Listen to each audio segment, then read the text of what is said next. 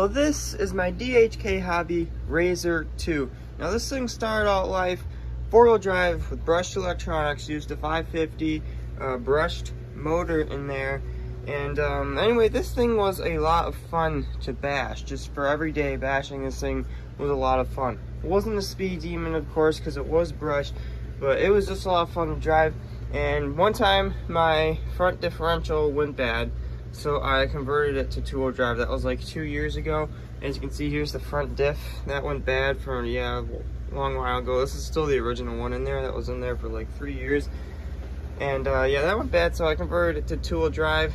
And it seemed like it had a little bit more power, which it did, because all that power from the motor was going to the rear differential instead of the front, because there is no drive shaft or anything up here. So also at that time I had a Low-Z Tenacity MT, and that thing was just kind of, long story short, it was nothing but problems. So I just ended up using that truck for parts. And I took the brushless system out of it, which was this Dynamite 130 amp brushless ESC with this Hobby Star 540 3500 kb brushless motor, which is an insane amount of RPM.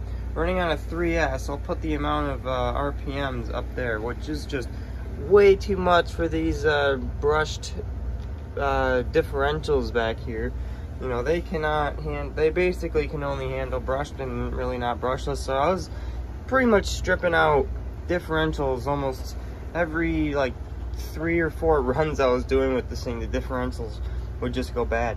Also, I've been stripping out these spur gears as well, not the actual teeth, but the part right here where the cross pin goes in. As you can see, that is totally just melted all the way down there.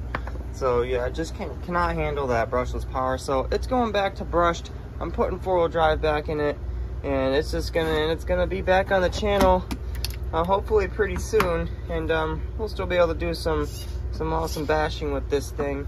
But yeah, so this is a little update on this truck. Where's it been?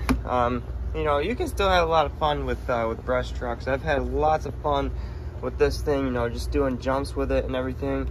It's just fun, guys. So I'm gonna put this back to brushed 4-wheel drive, and yeah, I'm gonna put this motor back in it. This is I don't even know what this I think is the original ESC that was in it.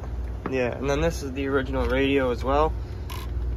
So yeah, this radio is actually really good. You have everything right here. You have, if you turn it on, you have, I don't even know what that's for. Like power, low, full. I don't even know. But yeah, nice radio right here. So brushed electronics are going back in. This is actually not the original motor. The original motor, I don't even know if I still have that. I probably do. I probably do somewhere. Anyway, that motor went bad, so actually I replaced it with this one. This motor is really good as well. So yes, there you go. Just a little update on that. Hello. Are you exploring? Squeaks. So anyway, guys, there you go. Thanks for watching. If you did enjoy this video, leave a like, subscribe, and I'll see you all in the next episode. See ya.